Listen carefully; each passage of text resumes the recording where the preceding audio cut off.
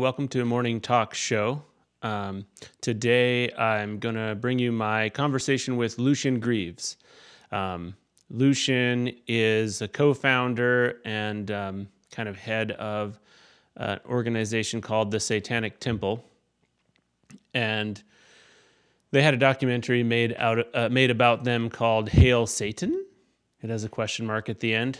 And I watched that documentary during the time when I was considering starting a podcast. And it was one of the things that kind of crystallized in my mind that I did want to start a podcast, and that Lucien was actually someone I specifically wanted to interview. So I was thrilled to be able to get in touch with him and thrilled that he agreed to let me interview him. Now, the Satanic Temple is like one of many reasons I wanted to do this interview was that, you know, being from an evangelical Christian background, the name Satan and the concept has a lot of history for me and a lot of, fear-based reactions. So I was really surprised in the documentary that, this whole kind of new, this whole new angle on the character of Satan came to light. And I'm not a Satanist. I'm not directly promoting Satanism or antagonizing Satanism. But what became clear to me in the process of watching the documentary, in watching the documentary was that their commitment to religious pluralism in the United States was admirable, and that in some ways their existence makes sense, and I can certainly see why it appeals to people and why people are drawn to it. And there's a certain wisdom even in it. And Lucien kind of crystallizes it all in that he has that kind of mischievous vibe about him, but he also has a deep love and care for not just people, but actually for the United States and for his country. It was oddly patriotic. And so, yeah, he was just a compelling guy. And I also kind of knew that if I could speak to Lucien and find, wisdom and interesting ideas and new thoughts being provoked, that it would be almost like a proof of concept for this whole podcast. One of the things about this interview that didn't go as I had planned was I usually get my guests to kind of briefly describe themselves. And that was going to be the part where we talked about who Lucien is and what the organization does. But it became clear early on that he's had enough of that, and also just based on kind of I could just sense a reticence understandably, based on how people would generally approach him. So many people would approach him wanting him to justify himself. So I appreciated that he was reticent to do that, or just didn't have any interest in doing that. So we kind of jump into the conversation. So if you find this conversation interesting, I encourage you to watch the documentary for sure, either way. Do a bit more research. You can see that the Satanic Temple does a lot of things. They actually have religious practices that they engage in. They're a humanist organization. They don't believe they're non-theistic, so they don't believe in a literal being called Satan. And so you can kind of get a sense of it. There's plenty of internet content about that, so I encourage you to do that. But that being said, I felt like it was a great conversation. I felt like we got in a groove, and Lucien kind of displayed an openness to just this being a real conversation and not being something where he was promoting anything or I was promoting anything. I identify myself as being from a Christian background, being involved in Christianity to some degree still. So anyway, talking too much again, like and subscribe to this video and leave comments, please. with your perspectives and with things I may have missed. If you're from the Satanic Temple, please, let me know what I've gotten wrong or misrepresented. If you're whatever, just I want to chat about these things that we talk about. So without further ado, here's my conversation with Lucien Greaves. Okay, so welcome to the morning talk show. Lucien Greaves, I'm a fan of yours. I saw the documentary, which a lot of people saw, Hail Satan. And I saw that one. Yeah, you saw that one. It sounds familiar. And like I said to you on Twitter, it's kind of one of those things. Like I was starting a podcast already, and then seeing that documentary and seeing you as just this figure, in this kind of almost reluctant figure in the documentary, but with this passion, I was just like, it was one of the things. You were one of the people that inspired me to really want to do the podcast for real. So it's a real honor to have you on. Well, thank you. It's an honor to be here. Thank you. So just for because my podcast doesn't usually center around Satanist topics, can you describe briefly how you sort of describe yourself and the Satanic Temple to people? I've stopped describing myself to people anymore. Sure. There's quite enough of material. Now there's a documentary, but at the end of this month or the beginning of next month, a book comes out published by Oxford University Press, written by a religion scholar, Joe Laycock, who was writing about us from our very inception, really. And that also gives a good kind of background overview of the beginnings and philosophy of the Satanic Temple. But after like 7 or 8 years now, people arguing whether this should be viewed as a legitimate religion, people questioning our authenticity, people asking ad nauseum what we're about and everything. Yeah. It's a bit difficult to not suffer a bit of burnout, but at least, I guess that's a natural pattern that works out for the best, because in the beginning that material isn't available. At the time that it is, right. You have the luxury of kind of indulging that burnout after a while. But yeah, at this point I pretty much direct people to the materials, and we have quite a wealth of information available online, which again, of course, makes the some of the ignorant questions thrown Twitter as though that's just a on all day long, every day. That makes that kind of dynamic all the more infuriating. Yeah, absolutely. I can fully understand that. Like, I appreciate, one of the things I appreciated about the way you were portrayed in the documentary was that kind of I guess that kind of action-based, action-oriented personality that you had, where you had no interest in, correct me if I'm wrong, you had no interest in kind of sort of selling anything on the strength of your charisma or on the strength of your personality. Like you seemed to have a mission that was primary. And I certainly didn't think I had any photogenic charisma in the traditional sense, for sure. I didn't think I was, even from my own point of view, I didn't feel like I was a marketable central person, especially because especially in the beginning, I really had reservations about speaking in front of crowds, the same as anybody else, I guess. I didn't think I would ever become acclimated to it, but it was such a trial by fire. When we first started doing what we were doing, I don't think people realized how much we were in the news. A lot of people only heard of us from the documentary, but when I first started taking on that role, I was doing interviews all the time. Yeah. And to be fair, a lot of them were local interviews, wherever we were doing whatever we were doing. But to me, it's all one and the same, and that's how you become acclimated. And I've always had a certain social awkwardness and a real discomfort being in crowds. And it's weird to see how my mentality has changed over time. now it's far more uncomfortable for me to be a part of the crowd where everybody's coming up asking. It's nice meeting people who this resonates for, but Right. when it's a whole crowd of people, it can burn you out and be really oppressive.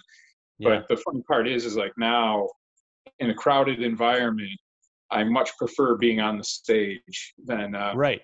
than anything else. So And I that's, guess you can't help but have these situations you're in change you over time. And yeah. I've been very cognizant of that and tried to not make those changes occur for the worse. Right. So you have noticed a change. You've noticed a change in your ability to be in the spotlight since kind of. You mean since the documentary, or since just becoming the spokesman of the church or Since the being temple? a public person Yeah. that people take my opinion seriously, uh, you know, before I was as guilty as anybody of saying things I didn't mean, bombastic things for humor value, or uh, now I feel like I don't even openly want to say if I think a certain artist's music sucks, or Right. a movie I saw was bad or whatever, because I'm amazed at who notices now. It was Right. just an interview I did in Metal Hammer magazine where I was talking about bands I like, and I didn't Yeah. expect those bands to notice. But I mentioned one of the bands that I like, and they were excited. They noticed that I had said that. Now I'm working on a side music project with a couple guys from that band. Oh, cool. I think I'm really glad I didn't go off on some tirade about music I think sucks, except for Justin Bieber. I did go off on a tirade about how I thought his stuff sucks, but I don't Sure. regret that because I don't think there was ever a chance that he would look at that and have his feelings hurt. Yeah. No, he doesn't seem like musically or personality wise he's in your he's anywhere close. Yeah, And he's also part of some anti-gay megachurch scam okay. thing. So yeah, Yeah, but if Bieber is listening to this podcast, I hope he knows he can come to either one of us and repent and change his ways. No, anyway. yeah. If Bieber listens, I would like him to know, of course, that I don't like to denigrate anybody's music, and Right. I don't like to put people down. But he can still go fuck himself, because fuck him, his stuff is terrible. Thank you. Yeah, don't hold back. Don't hold back. No, but I appreciate what you're saying. Like, because I'm also a musician and performer, and I'm very much in the same boat of like not like feeling super weird in crowds, like feeling very strange and kind of panicky. And then up on stage, there's this weird safety that you feel. I mean, Well, I or was friends something. with some guys who were doing music professionally well before I was doing the Satanic Temple. And I would watch these guys go off on stage, and I was thinking, I wonder if I could ever be comfortable with that, Yeah. just going out and perform, because they were, they've been at it for a long time, but I still felt it just seemed all too casual to them to just be able to walk out in front of an enthusiastic crowd and start playing like it was just another day at the office or whatever. Yeah. And it was funny because I caught up with them after having done, several public appearances and going on Fox or whatever. Yeah. And the front man of the band was just like, I don't think I could ever do what you do. That kind of, debating environment, that kind of scrutiny, Right. something so it made me realize that is completely different. And I did a couple music shows in Philadelphia over a year ago. Me and some of the people I work with did some soundtracking for an old silent film, Haxon, and we performed the live soundtracking Cool. in a couple of shows over there. And I actually felt that was a much more comfortable kind of environment than doing a lecture, or certainly doing a debate. The debates by their nature are confrontational, but even when you do a lecture, afterwards, everybody kind of comes up to you and takes it as an opportunity to elaborate different points you're talking about. And all that's fine, but just Yeah. all at once in a whole crowd, it can get to be a bit much. No, But after we absolutely. played the music, it was people coming up and saying, "Oh, love what you do, love what you did here," Right. get an autograph or whatever, and then they go. And I was thinking, this is a lot better, And plus, you Yeah. can have a few drinks while you're doing music performances, and I don't feel it necessarily. I think if you of course if you go over the line, it's going to compromise. But having a few will Sure. just loosen you up, and Yeah. you No, know, I know exactly. I know all about that. it's a lot different than having to be on point with a Q&A. You know. Yeah. Well, and the difference too when you're doing some kind of musical performance is that the people who don't like it don't typically want to approach you to refute Right. Right. the notes you played. Like, Yeah. Exactly. fuck you, man. You played F minor. Like, I don't know, but yeah, no, it's uh, it what you do is so interesting and unique because and I don't think I could do it either at this point in my life, because you really do inspire people to I mean, most people are not apathetic. They're motivated one way or the other by what you're doing, and so you must receive a lot of um, negativity. Even in the documentary, you had to put on a bulletproof vest, and at one point, and that and not and like it was a legitimate use of a bulletproof vest. It wasn't like a was that Interpol band where the guy always wore a bulletproof vest to look cool. Like, and so that popped into my mind when I told you there was safety on stage just a minute ago. I was like, oh, I just told a guy who's had to wear a bulletproof vest that there's safety I on. felt a little cheated that the documentary missed the people who were actually loitering around the rally area with guns. There were people there with guns and wanted us to know that they were there. Holy And shit. yeah, yeah. So there were people like sending off all kinds of signals just across the street from us. It's open carry territory on the Capitol grounds itself, which was just like on the grass before the building or whatever. Man. You couldn't come armed, but there were all kinds of people armed, and it was actually a Vice cameraman who chased off a couple guys with guns just by going up to them with his camera and starting to ask them questions, and then Oh, right. they took off. So I felt like, I felt like putting on the bulletproof vest really looked dramatic, and I was like, all right, now if nobody like shows up with guns or anything, Yeah. this is gonna look like real, drama. Like I'm playing this up or whatever. Yeah. So, I was almost a bit disappointed when those characters were neither in the Vice piece nor in the documentary. But I assure Yeah. you, the threat was real. Oh, I'm from the southern U.S. and I've got family down there, and I guess there are maybe people up here in Canada where I live who might see something like that and just assume, based on how seldom we see anybody packing heat, that that was just being dramatic. But I immediately knew that, based on where you were and what you were doing, that the threat was real. Yeah, and now we're getting to the point with the Arkansas case, and I guess in case people don't know, what we're fighting is to have a satanic monument erected on the public grounds because they saw fit to put a privately donated Ten Commandments monument, and the Right. government can't discriminate regarding viewpoints. Right. They can't show preference towards one religious point of view over another. So we feel it's really their obligation to also take a private donation of our satanic monument. They Hmm. flat out said no. How they think they can, make a case for this is really unclear even now as we Right. litigate.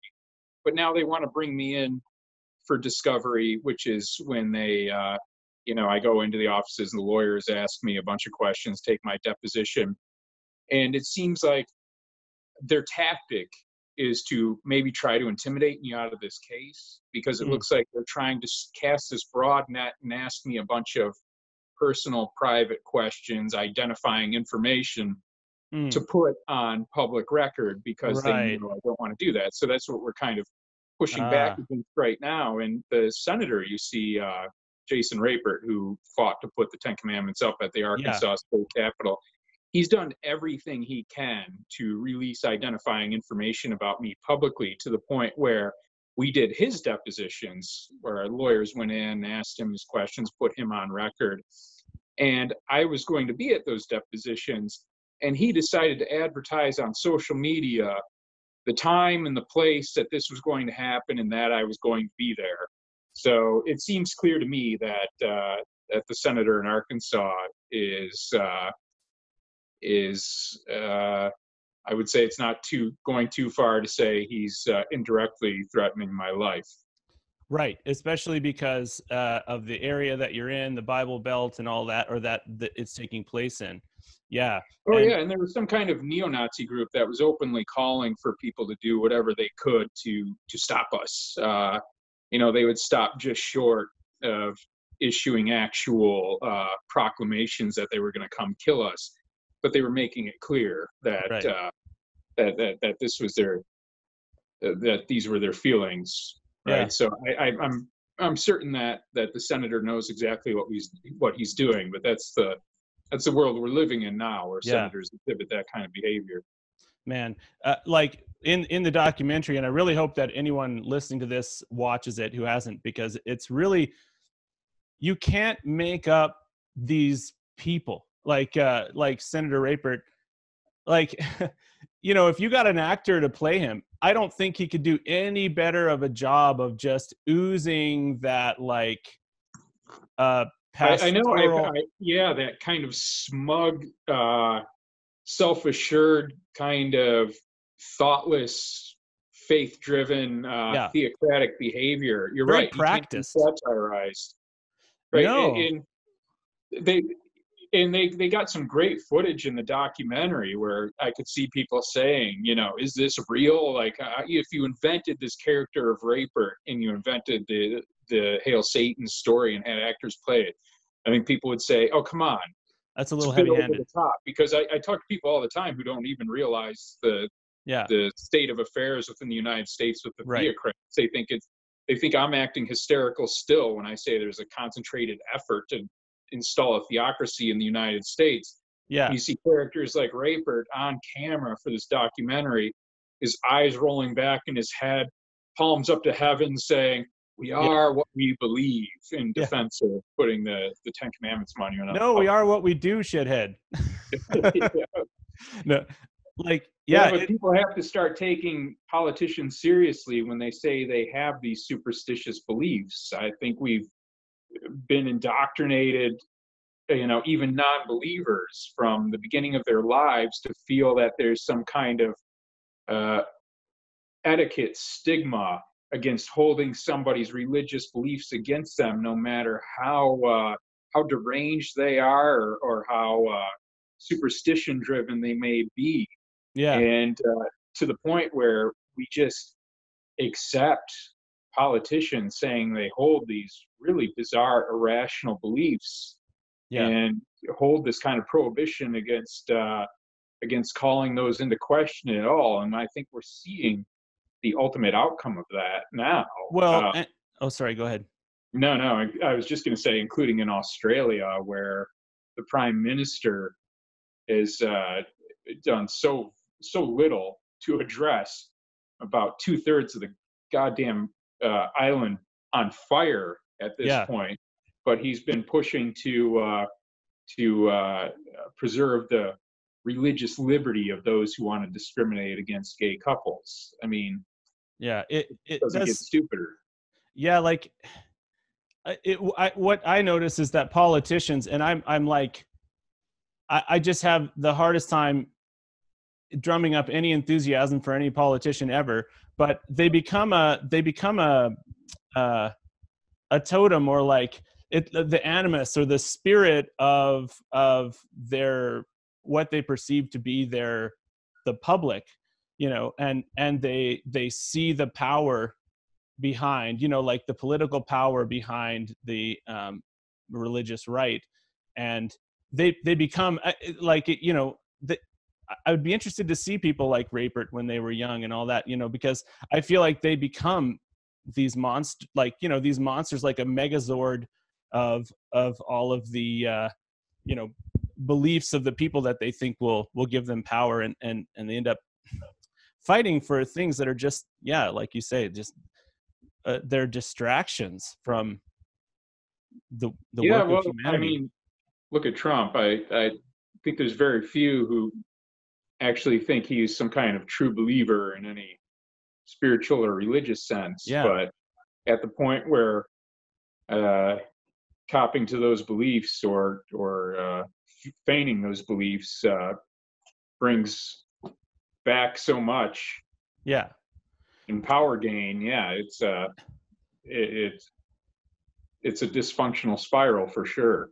Yeah, and like to be honest, I'm from the Christian tradition. I'm still somewhat involved myself. Like I mean, I pray, I, I I read the Bible. But when Trump got elected, and I saw people treating him as a believer, I thought, well, the believer means nothing anymore. It's an absolutely meaningless term if someone as unkind as him, I mean, on just a personal level, can be called that. Like, and it's But definitely. just Sorry, go watch, ahead. just watch. Next time there's a Democrat in office, and he or she does something like uh, has the uses the wrong turn of phrase. It's a man who fails to wear a tie at some point or whatever. You're going to see those same people who were saying Trump was the chosen one also saying that they have never seen such an undignified presence in the Oval Office. Right. Yeah. Yeah, it's true. It's the blindness, um, the blindness of this kind of thing. Um, yeah, and another thing that comes through in the documentary is just how committed to sort of ethics and process the Satanic Temple was in comparison with those who, like there's never a good reason given why another monument couldn't be on the grounds. I mean, there's never a legal reason given or anything like that, which is the only thing they could really appeal to. Yeah, it's funny. When we first started, we weren't going to seek tax exempt status because we thought the better fight was to fight against tax exemption for religious organizations. Because I mean, let's face it, these churches anymore are not the kind of communal centers that they used to be within, the town square. They're Right. businesses of their own. They're buying up prime real estate. They're running huge multi-million-dollar enterprises, and it's all tax-free. So we thought, we lead by example and be the religious organization that didn't accept tax exemption. But what we didn't expect was that we would have these arguments when we would take things into litigation saying, well, you're not a legitimate religion, so therefore you don't have any say in this matter. Which is just bizarre because we've got two trials we've got two trials pending now, one in Scottsdale where we asked to give an invocation before a city council meeting, and then of course we have Arkansas. And it seems like both of them are going to argue that we're not real religions. And that's strange to me because we wouldn't have to be for our claims to even have legitimacy. I don't even see how that's an argument. We Right. didn't have to be a religion to offer to give Yeah. an invocation in Yeah. Scottsdale. You're not They making a religious argument. right, right. And even in Arkansas, they were claiming that the Ten Commandments monument isn't a religious monument to begin with. So I don't know where they're getting the idea that now they can impose the standard that one needs to be a legitimate religion. It seems backwards. But Yeah. they're even making these arguments now, even after the point where we decided that since these arguments were being made against us, we would seek our IRS tax exempt status. And the thing that really pushed us over the edge for that was when Trump announced he was going to gut the Johnson Amendment, and the Johnson Amendment is what keeps religious groups that have tax exempt status from engaging in politics. They're not supposed to engage in politics, and they get their tax exempt status. Well, without the Johnson Amendment, the tax exempt status was nothing but a hindrance to us. It was nothing but a disadvantage we had been put at. And Mm. also, of course, I thought that would prevent anybody from trying to take the argument all the way to trial that we're not a legitimate religion. But it seems like that's the only argument they can come up with, whether it has anything to do with the question at hand or not. That's the card they're going to play both in Scottsdale and in Yeah. Arkansas. So, I mean, beyond that, I don't know how they I haven't seen any other way in which they can legitimately argue their case. We haven't seen it yet. Mm. Have you, I'm just curious, have you had much either vocal or private affirmation from any from any Christian groups or people saying, hey, look, we see the legitimacy of what you're doing? Any encouragement of that kind? Oh yeah, in fact, in the Hail Satan film, you see that the rally in Arkansas, where we brought the Baphomet Monument on the grounds just for the day for that rally, Right. like the climax of the film, and Yeah. I give a speech up at this podium.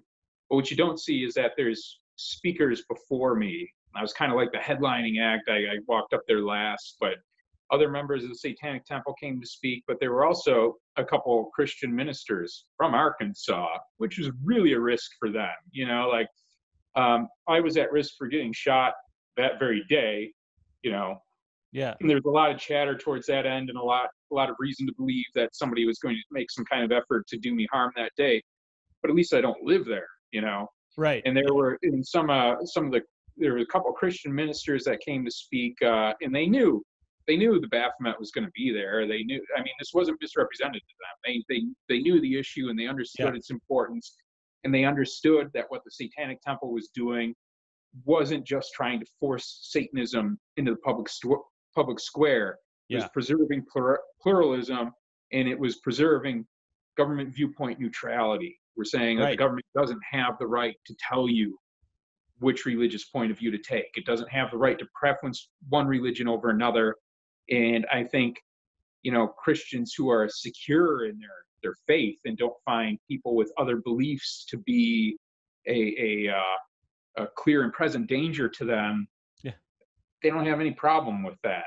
Right. And that's something that guys like Rapert don't want you to know. Right. Rapert's been very keen to put out this message that this is Satanists attacking Christian values, or that these are people outside of Arkansas attacking the state of Arkansas. But he's a sinister little liar. And Yeah. the fact of the matter is his Ten Commandments effort didn't originate in Arkansas either. He refused to answer these questions when we put him under deposition, but it's clearly a part of Project Blitz. Project Blitz is a nationwide effort to install theocracy in the United States. It involves the Congressional Prayer Caucus and other organizations that put together model legislation, like the legislation that called for the Ten Commandments Monument to be on the grounds in Arkansas. Yeah. It was almost the exact same wording in Oklahoma. And in each of these states where these things come up, they act like these are homegrown grassroots efforts within their home state. Huh. And the fact of the matter is that is not at all accurate. People like Rapert are just mindless little tools for a larger theocratic effort that people should pay attention to. Yeah. Oh, wow. Okay. So I didn't know about Project Blitz. Yeah, Project Blitz is responsible for all the efforts now to put In God We Trust in all the public schools. Project Blitz was also responsible for legislation that a lot of anti-abortion legislation. The Mhm. legislation in Ohio that proclaimed that students couldn't be marked wrong for giving a wrong answer so long as that wrong answer was in line with their religious beliefs. And what was funny is the lead sponsor of that bill denied knowing anything about Project Blitz or having any connection to the Congressional Prayer Caucus, and The Guardian found out that he was, in fact, co-chair of the Ohio Prayer Caucus. So apparently there's a code of silence. Like I said, Rapert would not speak to the revision history of the Ten Commandments bill in Arkansas. He claimed legislative immunity from having to answer any such questions under deposition, which was something that was flabbergasting to all the Whoa. lawyers in the room. But that's apparently So Project he Blitz, invoked, even though it's outed, doesn't like to be spoken of. yeah. So he invoked that verbally, like you said, legislative what? Yeah, he invoked some kind of legislative immunity from having to answer these questions, and there were lawyers from the ACLU, the Freedom from Religion Foundation, and the Satanic Temple there And I was looking around to these lawyers, and they were saying they had never heard of this kind of immunity being used in this way, that it's a very limited type of immunity that Huh. had to do with the internal workings of some kind of legislation or whatever. Yeah. And even Rayford's own lawyers didn't seem sold on the idea. And I guess, there's probably been objections filed to the fact that he wouldn't answer basic questions. But there we are. Here it is, a public official passing legislation in the public's name and then refusing to answer questions about where that legislation came from. Wow. Wow. The first rule of prayer caucus is you don't talk about prayer caucus, I guess. Yeah, that seems to be the case. And Project Blitz is something that was kind of outed by political research associates and local to me in the Cambridge area. And since then, Guardian has done a lot to write about it, and other people have kind of followed up. But their whole playbook has been revealed publicly, and they talk about these efforts to install monuments, to install "On God We Trust," and these are always kind of like first step efforts. I think when we started doing what we were doing, I felt we really grasped the problem as we still see it now, and people are starting to wake up to it. We never thought this was merely some kind of hilarious thing and well, why can't we type thing, but that there Right. was a more serious issue going on here.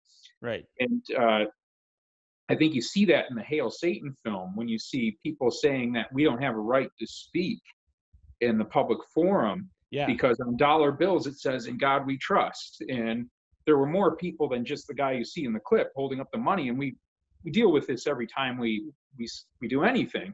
People say Yeah. that this is evidence that the dollar Yeah. bill says "In God We Trust" on it. That means that we are a Christian nation, and there's an exclusive Christian privilege when it comes to the public square. Yeah. And thereby you kind of see the utility in these monuments to them. Yeah. I mean, it doesn't stop with that. The Ten Commandments monument being on the public ground next means that we're a Christian nation, therefore, we don't respect gay marriage. We allow discrimination in religion's name as long as it's the right religion. Once you start giving exclusive access to public monies or the public square to one type of tribal affiliation, you certainly aren't even putting on a facade of pluralism anymore. Right. And that's a very dangerous route to go down. Right. Yeah, agreed. One of the things I just want to go back to something you said a minute ago, how the Baphomet statue and all wasn't just a hilarious joke. Like you're not a bunch of high school pranksters wanting to sort of vandalize the state grounds, and that comes through. That I definitely believe you when you say that, but I also appreciated, like, there is a little bit of a trickster energy to what's going on with you guys, and it's very hard to put into words because you're not being dishonest. It kind of brings up this this type of, I guess, a trickster energy is the only thing I can think of to call it right now, which I've noticed having come up in Christianity.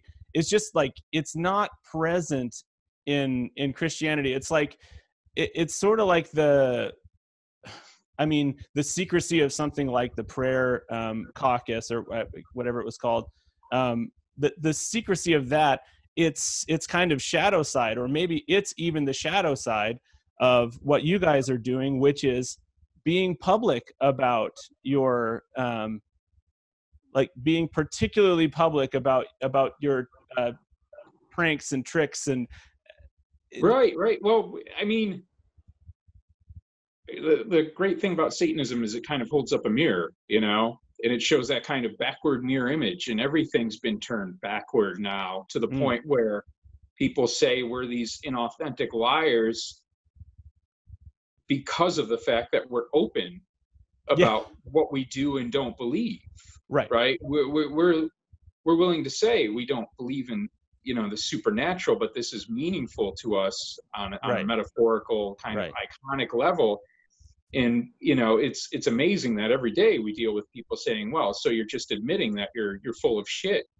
And it's like, if we were full of shit, wouldn't we claim that we were, you know, that we were true believers? Like, Right. at what point does this like upfront, straightforward honesty become to be recognized as Yeah. such? I wrote a whole piece about this that I tried to kind of convey these ideas as artfully as I Yeah. could. And I compared us to the stage magician as opposed to kind of the cult mystical guru who will learn like Right. one crappy stage trick and try to convince people that it's real, you know, Right. like the fake faith healers and things like Right. that, as opposed to the honest magician on the stage doing sleight of hand and letting people know that it's all artifice, you know. Right. And it's like the audience, I feel, is enriched in the other case, you know, in the case of the magician on the stage, when they know it's all illusion, it helps them perhaps maybe think more critically about things. You Yeah. know, they can still enjoy that that fascination, that love for the unknown, but they know there's a way they could know it. You know, there's Right. that exists in the material world. Yeah. People have come to love the lie so much that they have a backward perception of what's Right. true and what is not. And it's, I mean, that kind of inversion was never more clear now, I don't think, when you see the corruption and depravity of some of the evangelical theocrats and what they're doing, to the Mm. point that I do think, you know, more Christians, even if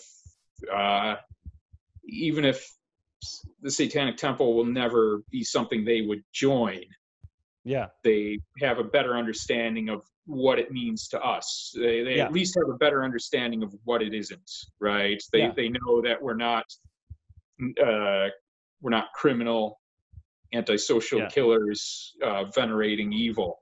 You Yeah. know, this idea Well, of the opposition against tyrannical theocratic authority yeah. makes sense when that authority is actually present and actively engaged. And that's the situation we're in now, and that's why Mm. the Satanic Temple has grown Right. is in recent times so extremely. Yeah. And let me throw out something, because I think it's even a little deeper. The choice of Satan as your symbol is a little deeper even than what you're saying now. To me, you choosing Satan as the focal point is actually, and please correct me, I'm not speaking for you, I'm throwing an idea out, is actually an acceptance that you and all of us are a part of the same story. So in other words, instead of coming up with a God that you made up, instead of like a more legit flying spaghetti monster, you are using the actual kind of antagonist from what has become the narrative of the United States, the narrative Well, of the West. that's the outcome, but the process of getting there isn't one in which we kind of sat around. We were like, well, what kind of character or icon can we use for this? Right. That never happened, because for, you know, and of course I don't speak to all people who even identify with us, but in my case, it wasn't like, well, you know, we got Satan, we got these other characters, which one do we take? Right. Like, the Satan was just all it could be for us, because that's kind of the archetype and the kind of cultural, artistic raw material we have that spoke to all these things. And it, of course, you know, Satan means something completely different to some of the, you know, some of the Christians who feel that what we're doing is completely wrong, or some of the people who write, Right. some of the Catholics who write articles about us. But Yeah. maybe, hopefully, they can even see that there's more than one way of looking at things. But Yeah. this notion of the adversary, and that adversary being embodied in Satan, really was kind of programmed into us and indoctrinated into us in a way that we couldn't have just arbitrarily chosen another character. And that's one thing that is the most difficult for people to understand. If there's been one kind of continuous criticism I've had to push back against, it's that idea of why couldn't you choose something else? The idea that if you're non-theistic, then the characters, the metaphors, they're all arbitrary. Right. Not at all. Not in the least. But And otherwise, I think the characterization you have of the yeah, ultimate outcome from that is correct. yeah, and it could be that my choice of the, because I had in mind exactly what you're also articulating. Not that it was a choice like you had a meeting. It's like it's the no brainer. It's the no brainer thing in a way, and it does imply that you and these Christians are part of the same story. That you're not space aliens coming in, like that Satan is a part of our collective story, and it's just that that you're choosing that kind of that free thinking consciousness that Satan seems to represent in the Bible. And like even in my we did this interview quicker than I thought we would, so I didn't have as much time to kind of research as I would have liked to get things fresh in my mind. But I looked up Satan, the Satan stories in the Bible, and when you look at them from a different perspective, actually the Bible is amazingly non-judgmental of Satan in a weird way. Like Satan says his piece, and he's got his, like even especially in the story of Adam and Eve, Satan, if Satan's not doing God's will in the story of Adam and Eve, then that is a weird story. You know what I mean? Right. Like, Well, I mean, there's also the argument that Satan's never explicitly named as the serpent, and that oh, kind of okay, interpretation comes afterwards. But right. I mean, if you look at the book of Job, he seems to be kind of palling around with There God you and go. playing this game alongside God Yeah. at the time. So I forget what the death toll is, but people often like to throw out the death toll of how many people Satan was said to have killed in the Bible as opposed to God. And of course, Oh, it's there's a big disparity there. yeah. Yeah. And like I'm not actually saying any of this because like I'm not a Satanist, and I'm not specifically encouraging anybody to be a Satanist or not be a Satanist, but I definitely, when you read the Bible from a different lens, because I've always been told all these stories, and Satan is the boogeyman, and you never really think about it. And so I know you guys aren't saying that Satan is a real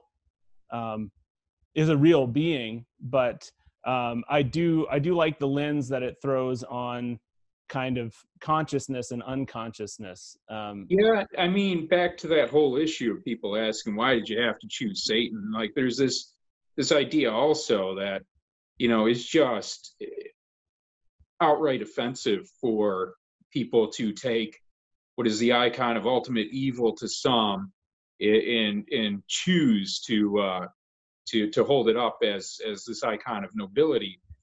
And I would almost be sympathetic to that if I thought for a moment that mindset, that belief in an ultimate evil that needs to be prosecuted at all times, Satan and his servants in earth, was ever productive. And it's always been Right. something that's caused so much harm. Right. Right. And Yeah. I think that obviously the better point of view, the more productive, less less confrontational and destructive point of view is one which accepts that people can view these things in different ways. I can accept Christians thinking we've gotten the story wrong somehow, or that the better story at least is the one in which Jesus is the savior and Satan is the villain. But Mm. to at least accept that there's a different way of looking at it, Right. from a kind of literary analysis at the very least. And Absolutely.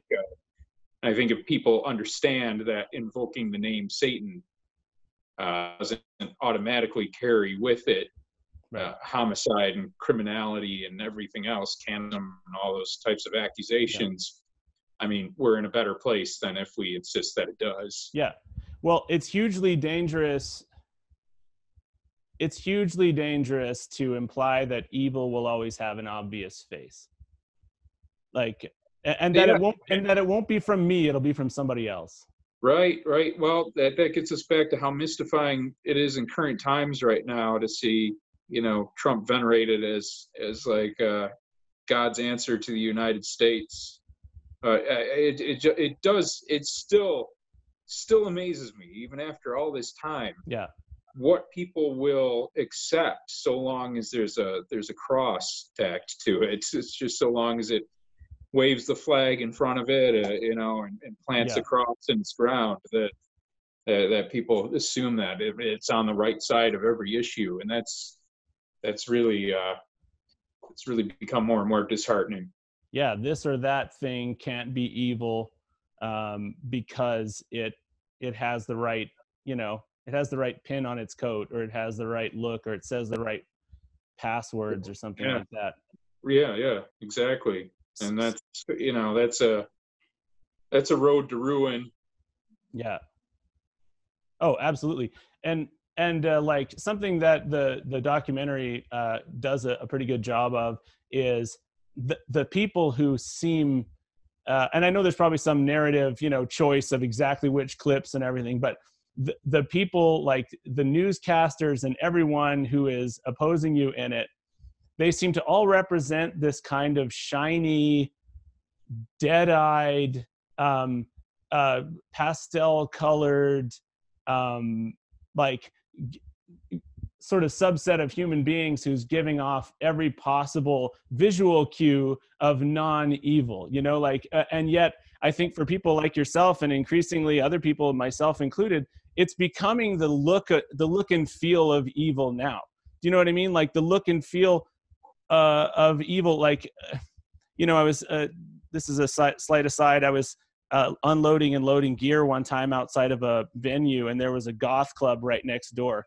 And I remember someone I was with who was older was just terrified of these goths and wanted to stand there and guard the car so that nothing got stolen. And I realized at that time that, like, without even thinking about it, just innately trusted these goths more than, like, if there had been some dudes in baseball hats standing there, with muscle shirts on in the winter, I would have been scared of those guys. And it was like it sort of brings up the idea that even the aesthetics, the perceived aesthetics of evil are making a full switch. How do you feel about that concept? No, I think you're right. I was speaking at a law school like a year ago, something like that, and it was at one of the higher end universities, a respected law school, and I was one of the speakers. And the day before, they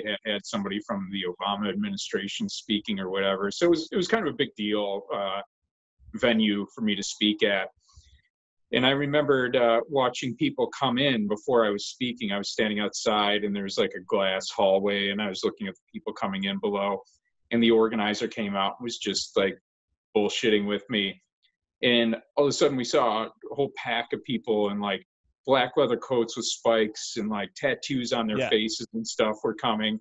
And he started saying, "Ah, man, this is terrible. I should have never put this on social media because it was like a free event or whatever." I was telling him, like, look, this is not the crowd that's going to shoot me. The crowd that's going to shoot me is going to be wearing a cardigan and khakis or something. Yeah. Yeah. Like these people are fine. They're on my side. They're going to be respectful. But Right. Yeah. you're right. I mean, the crowd that were carrying guns in Arkansas when we were over there, it was completely like the baseball cap and khaki crowd. Yeah. It's interesting, and it's one of the things I wanted to talk to you about was kind of, the idea of monsters, because I've had kind of a twofold feeling, um, about sort of danger, the idea of danger and monsters and stuff like that. Because I've got a couple kids, and there's a show about monsters like that they've watched, a little animated show where it's all of the monsters from monster history, like Frankenstein and the Mummy and all that. But they're little kids. They're adorable. They got the big heads and the big eyes, and they're all going to like preschool together or elementary school together.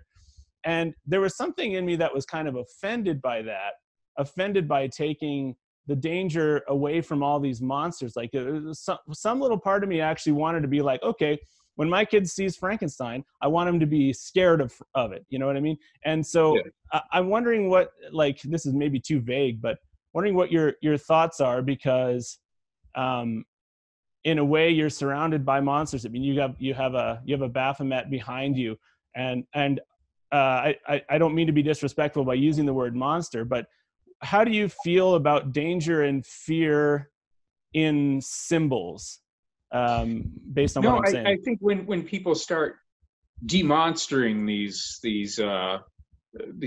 humanoid grotesqueries or whatever, it's some kind of indication that people are gravitating more towards the outside. They've gotten disgusted with the kind of mainstream culture that they're in, and they're more accepting perhaps of other point of views, and they could take any good or bad with that. But we saw that, of course, with vampires too. At some point, vampires became like these sexy Sexy. godlike characters, yeah, Yeah. rather than something to be Right. to want to run away from. They became something to want to be, Yeah. to a certain number of people. But I'm sure I feel confident that there's something to the psychology of that, that Yeah. something, some kind of veneration for the outsider, and in nonconformity, some kind of hopefully new empathy for what was previously considered freakish, Yeah.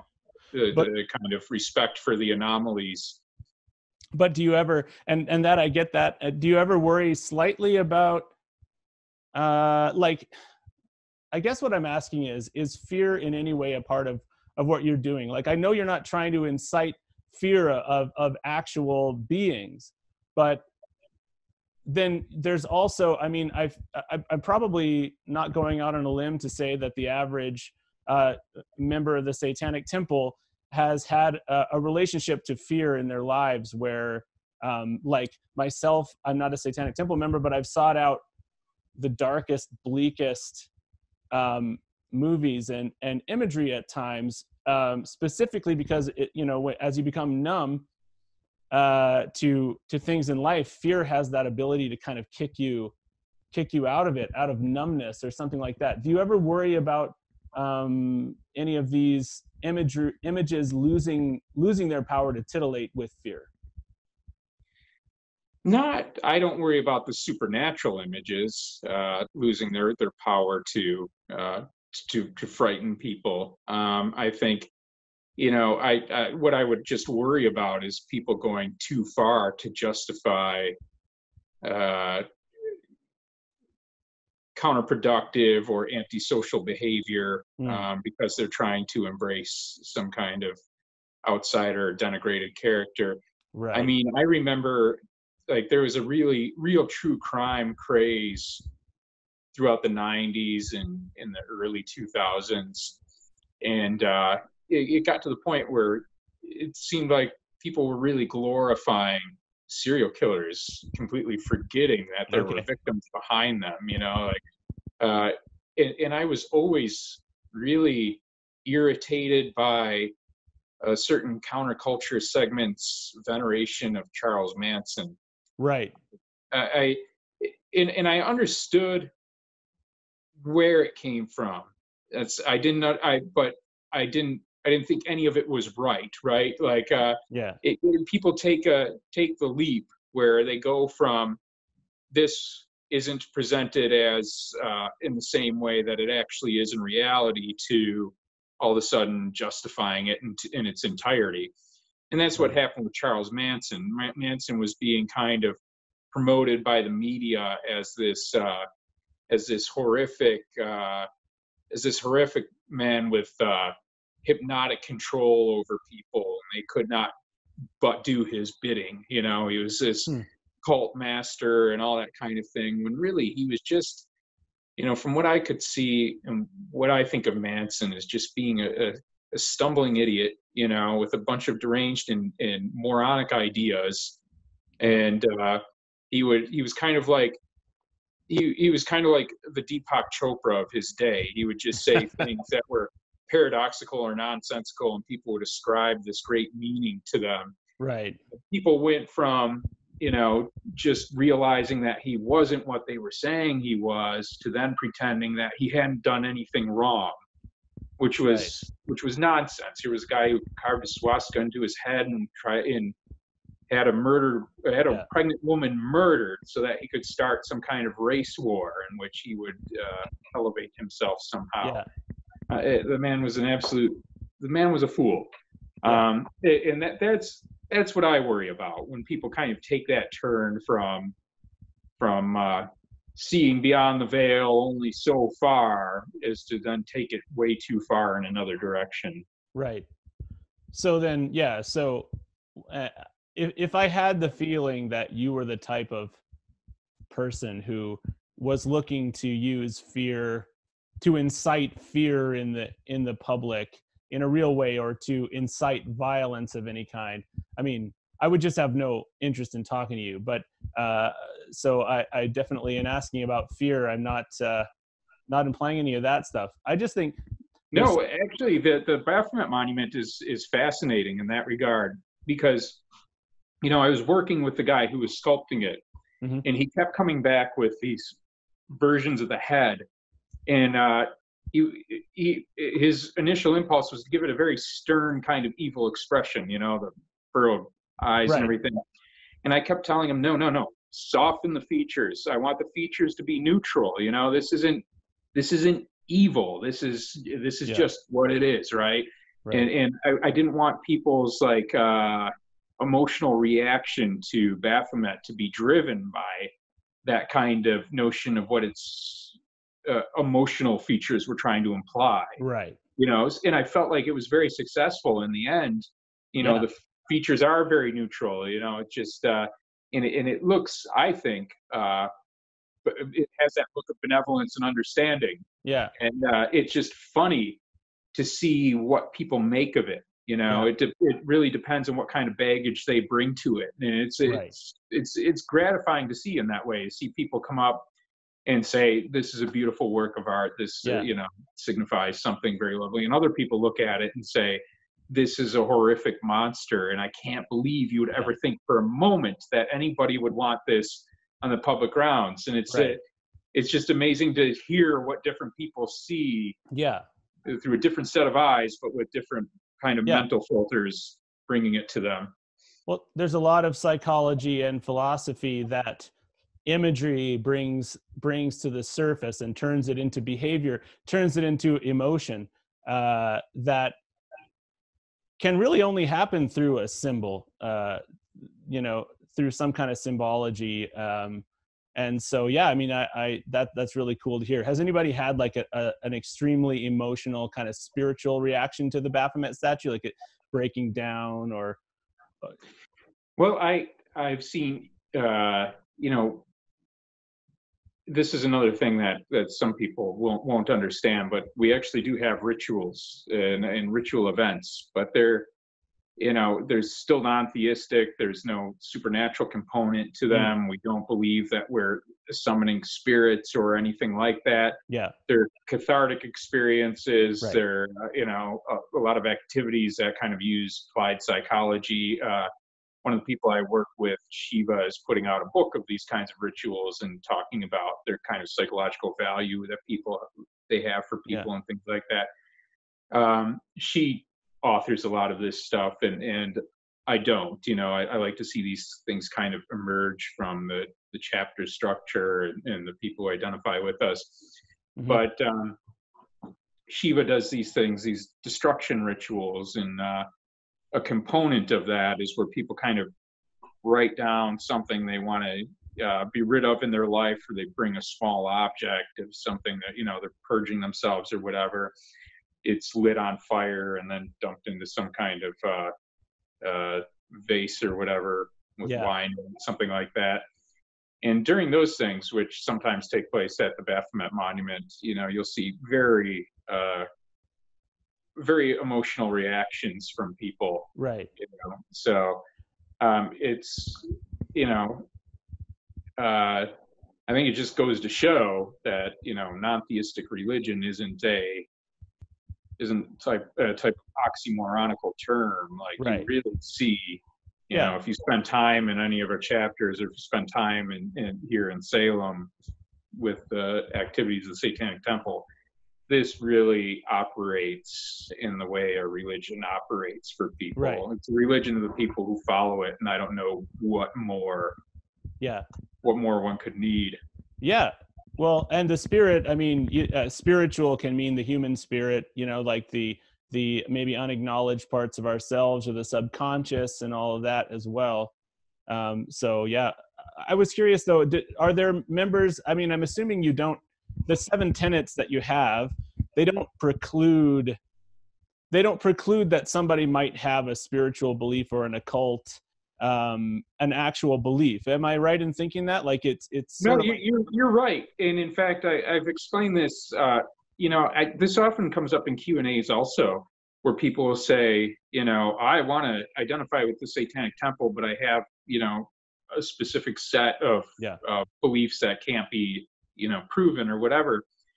And I always tell them that the position against supernaturalism and against, that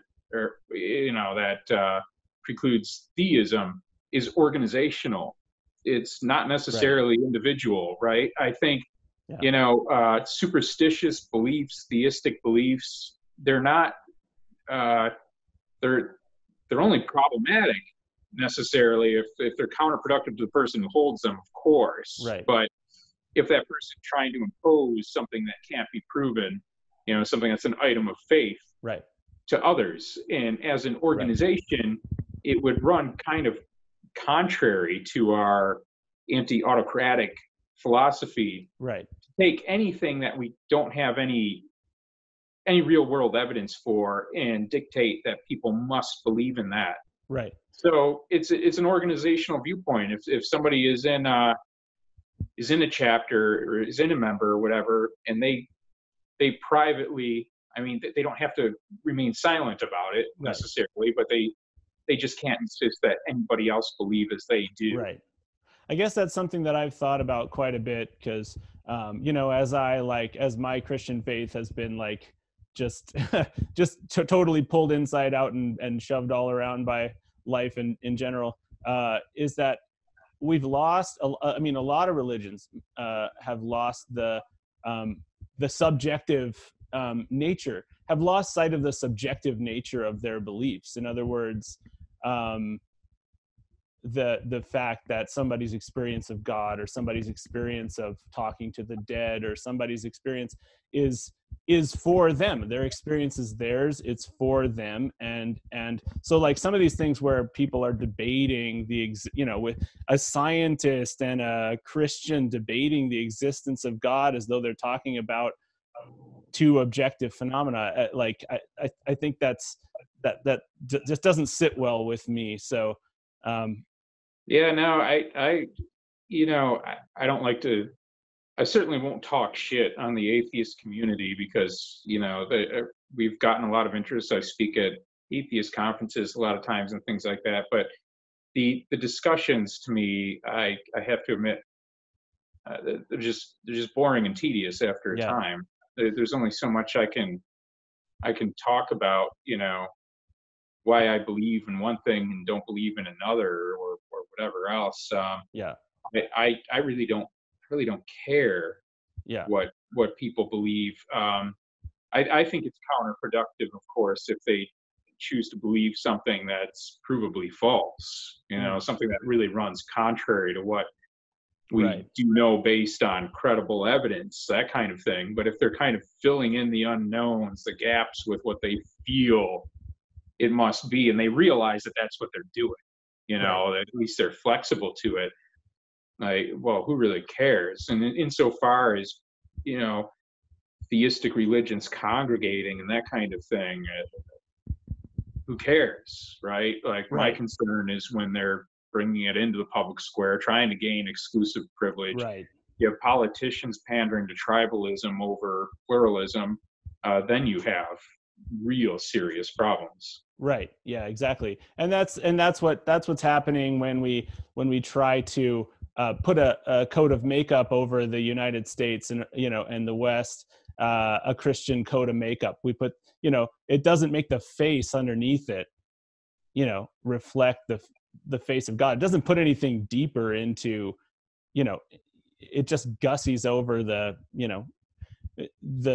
cesspool. I mean, a divided nation that I mean, it's not. I'm not describing America as only a cesspool, but like I'm just saying that putting a Christian face on it doesn't take away any of the Well, deeper evangelical problems. nationalism has become a real kind of cesspool of religion, and Yeah. I have to think, well, we did see the controversy with Christianity Today coming out against Trump, and it's a real popular evangelical Right. magazine that kind of came out from left field, and then Trump accused the magazine of being some kind of extreme liberal publication, which was laughable. Yeah. But before there was those indications at all, I was just thinking how bizarre it was that there weren't at least some evangelicals really concerned that this, even though they might feel they have power now with him being in there, that they they stand to lose all credibility for having given up, it seems, everything they claim to stand for Yeah. just to have that power in the White House, Yeah. just to abdicate all their moral norms, which, they premise their whole Right. foundation upon, has Yeah. now been kind of thrown out the window, just so they can have this kind of direct view into policy. I feel like that's and they really seem to be coming out ahead, but I still think that the gamble is just too much. Yeah. I I really don't think the Satanic Temple would be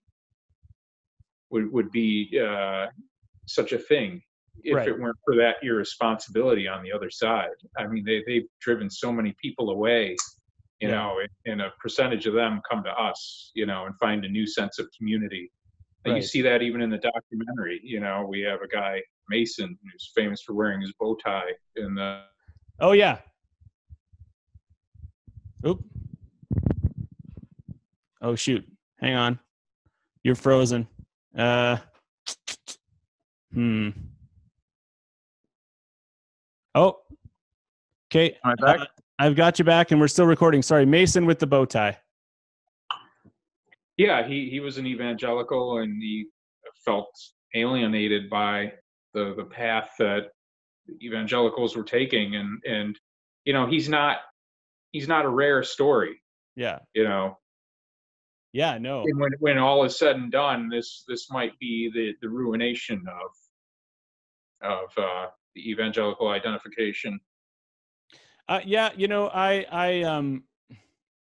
I definitely hope it's the I definitely hope it's the end of this seemingly unified evangelical voice, because you're talking about. I mean, I probably know more people who identify as Christian who don't like Donald Trump than the other way around. It's just somehow there's not a system or there's not a pipeline for them to be a part of that voice necessarily. Like it's kind of that.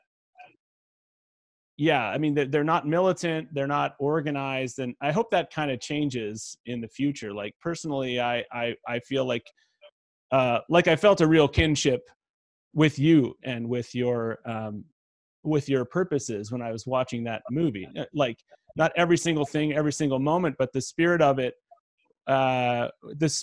was life affirming, and so I really do hope that more people, especially in the form of a vote,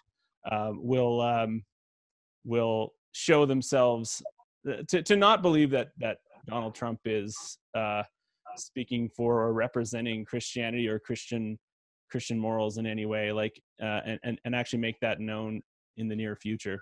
No, I hope so too. And kind of back to that question of if I'm concerned of taking away the fear from certain monsters that people have traditionally held on to. I feel like the situation is that if in future generations, you know, satanic temples are saying they want to put up a monument next to some Christian memorial or whatever else, that the prevalent response from reasonable people would just be like, oh, it's the Satanists. They're just another damn religion. Like, why not? You know, Yeah. like the knee jerk reaction would be like, well, who are you to say they can't if the other guys are like, you know, Right. I would hope that like in the future, that would be the mainstream response, uh, even from publicly engaged Christians who Yeah. understand what religious freedom actually means. Right. Yeah. And, you know, like if you guys get your Baphomet up, I would hope that, you know, maybe a Buddhist community would, you know, would be like, oh, you know, that's kind of interesting. Maybe we have a chance to, I mean, first of all, I kind of think it is weird to have religious symbols on these legislative grounds to begin with. But if it's a thing, you know, I hope that other people take advantage of it as well and get some ideas out there, you know, get some symbolism out there. And I don't know, it feels like a weird time. It feels like a weird time for our nation where our symbolism is increasingly either co-opted or meaningless, you know, and the Baphomet obviously still has some power as a symbol, but yeah, I'm just curious how what other symbols might come up, or what other kind of, I don't know. It's a really weird, kind of feels like a turning point. This is not a question. I'm just literally processing what we're talking No, about. you're right.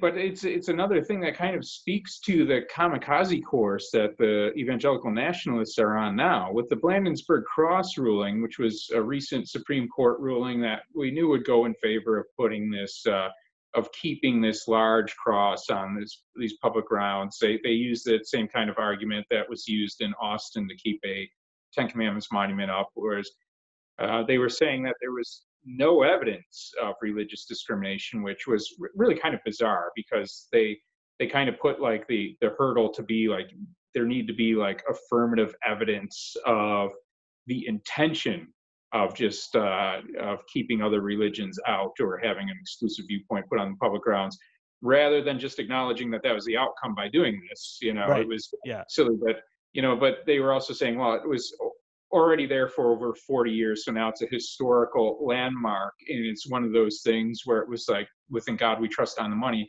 It's ceremonial and patriotic. And at what point do they have to start becoming concerned about having de-Christianized Christian symbols? You're Right. actually claiming now that a cross on the public grounds has nothing to do with Christianity, or that the Yeah, Ten that's Commandments messed up. monument, yeah, or that the Ten Commandments monument has no real sacred value, but secular value. At what point do believers get pissed and say, Yeah. you know, it's not good for the government to say that this is something of theirs, that this is secular, but Right. this is something that's meaningful and sacred to us? Like Right. I just, it's kind of troubling to me that more people don't understand it in that way. Right. That they're Yeah. not really, that the only person really gaining from these things are the politicians that know that it panders to a certain group of Right. people. But in the long run, you know, they've neutered their symbols, Yeah. and they've changed their meaning. They've Yeah. disempowered themselves in a certain way in Oh, their search for absolutely. power. That's a very observant. That's a very insightful thing to say.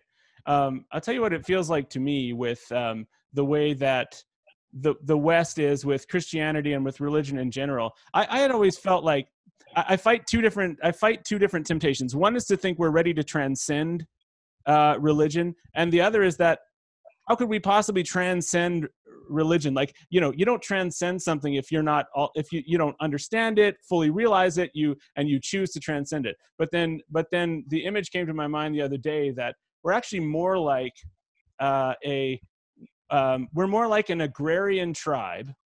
So if we make it into a very sort of pre-technology situation, we're more like an agrarian tribe that has been living off of a certain crop, and over time the soil and the conditions, the weather, everything, the predators, all of this stuff has changed, and our crops are dying, and we are faced with the decision of basically becoming nomadic, or like, and that's how it feels like we're kind of squabbling, because imagine the conversations in a village where they were like, look, we've got to stop living in these huts that we've built, and we've got to start moving to where these, herds of caribou are, or whatever. Imagine like how people would resist that, and how some people who it was their natural tendency, they might say, great, yeah, let's do that, fuck these houses, like.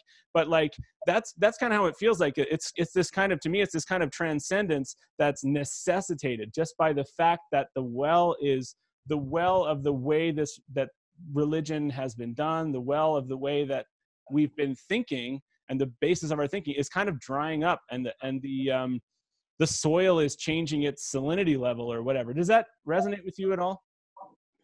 Yeah, no, I mean, we are at a cultural crossroads, and I Mm, feel like we'll never know fully what our place is in it. But I think the way people approach the question of Satanism now is already so different from when we started, where I mm, think more and more people are realizing that there's a potentially respectable point of view right. attached to this. And I think we can't possibly know necessarily all of what that does to the rest of culture, but I like to think it's deeply profound. And when Yeah. I see even the subtle things, uh, the subtle missteps of the evangelical nationalists, I I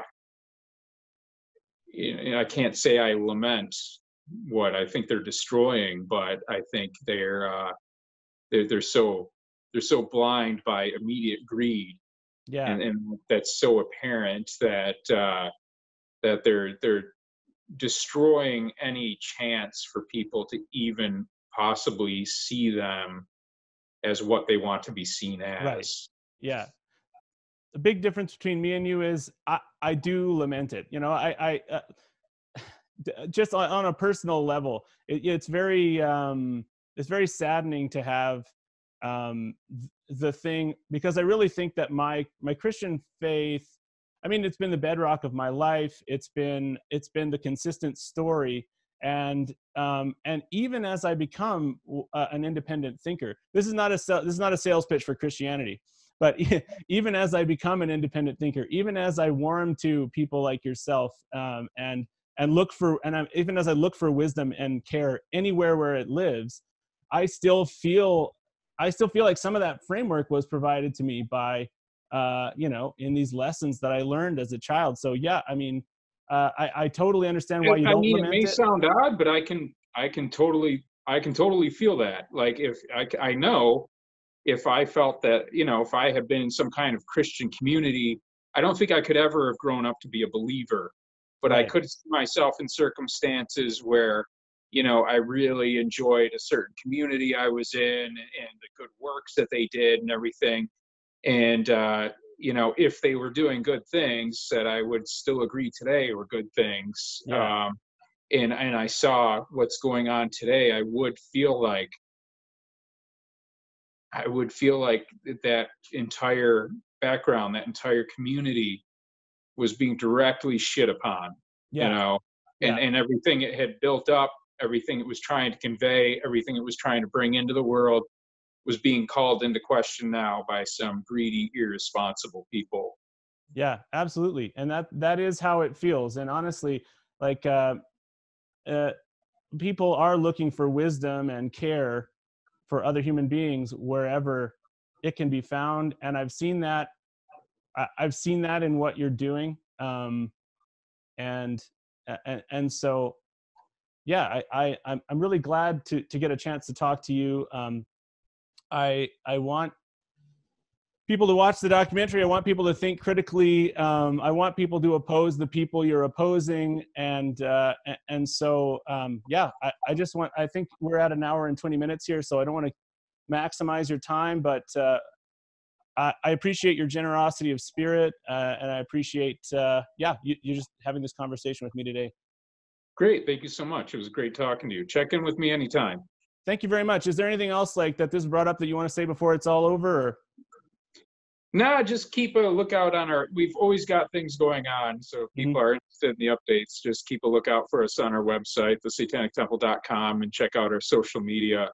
But yeah, we're never we're never short of new activities to observe and possibly participate in. I mean, we have either an active chapter or nascent Friends of Group chapter in each of the 50 states right now. So Oh, keep a wow. lookout.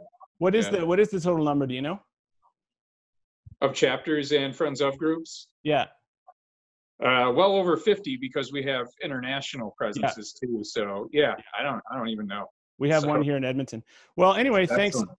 Lucien Greaves. This has been a great chat. And I'm assuming based on what you're saying, you're okay with me putting this up.